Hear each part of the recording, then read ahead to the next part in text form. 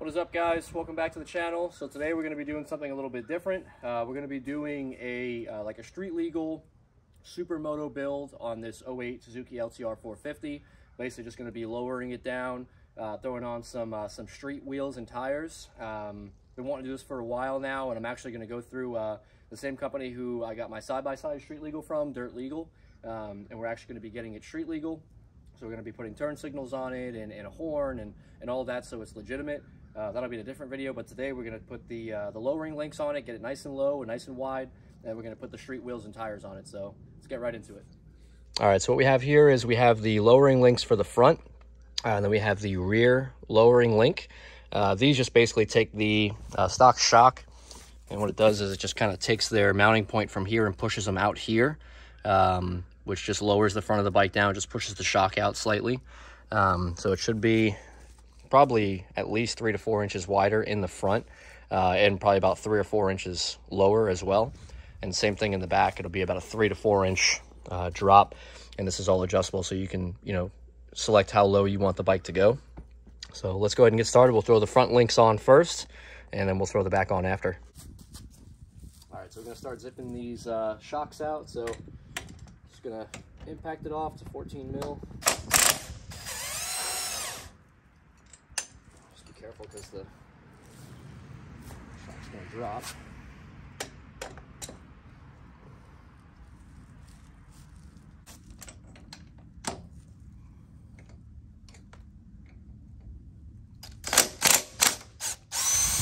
I have to take this brake line off as well.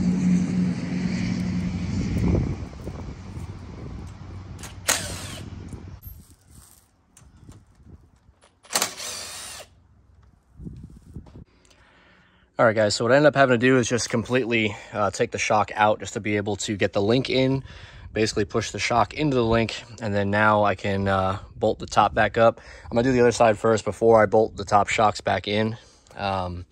Just throw the link on there, just way easier. Had to pull the covers off and stuff to get them in there, and then it looks like this little L bracket just bolts here, and that must limit how far and up and down it can go. And then as soon as I started doing that, UPS guy showed up, and these beauties came in. These are the street wheels and tires.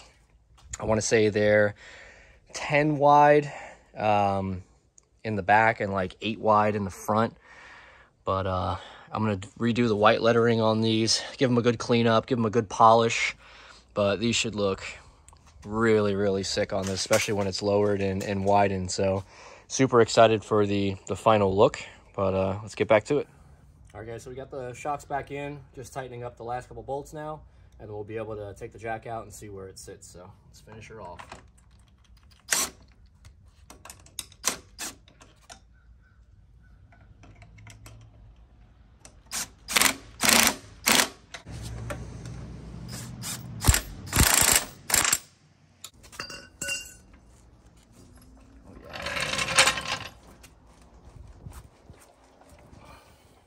She's low. Nice. Yeah, definitely lower and wider for sure.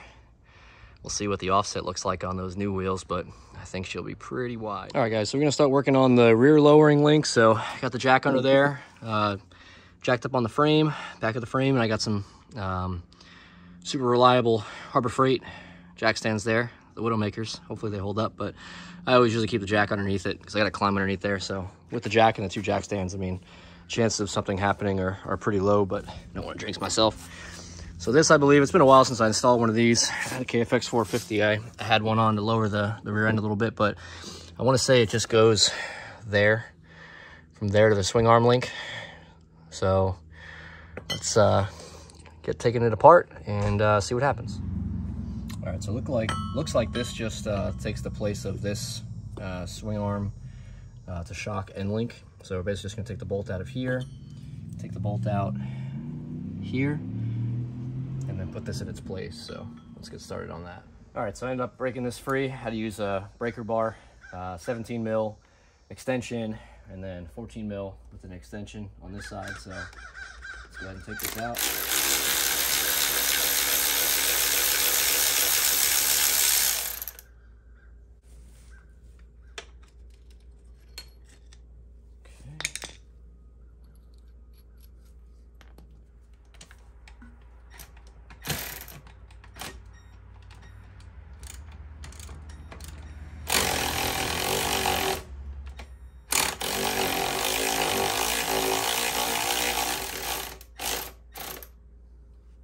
just had to tap it with a hammer. Just kind of locked in there pretty good. So give it a little tap, came right out. I should be able to throw the other one in. I think it goes like that. I don't think it matters.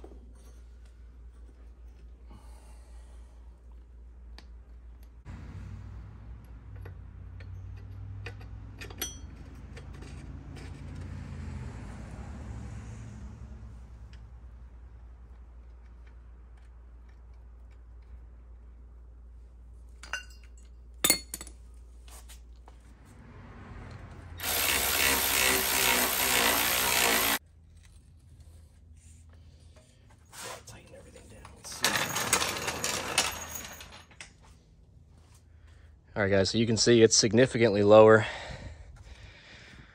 Really like the look. It's pretty low. I'd say it's probably about maybe 8 inches off the ground. Could go a little bit lower, but I kind of am happy with the way it is right now. So I could go to the next link on the rear link to make it lower. And I still have a little bit of preload on the front shocks if I wanted to go a hair lower, but you know, when I sit on it, it squats as well. So that gives you like an extra 2 or 3 inches of lowness. Man, it is better than what I expected. So insane. The wheels fit great, nice and wide like I was looking for. It's got a nice stance to it. Took it for a quick rip, and it's pretty easy to get the back to slide out too, which is awesome. Have some fun on the street. Really nice tread pattern on the tires. So these are ITP all aluminum wheels. They're super light, and these are Duro Scorcher. Yeah, Duro Scorcher street tires. So yeah, super impressed with it. Can still go a little lower if I wanted to. I may. Just depends on how much I actually ride it off-road compared to how much I ride it on the road. But like I said, I'm going to be getting this street legal, so it'll have a registration, a tag, you know, blinkers, horn, the whole nine. It'll be legitimate, so I could actually ride it around town if I wanted to. But yeah, that's pretty much it. If you guys like the content, make sure you like, comment, subscribe. See you guys next time.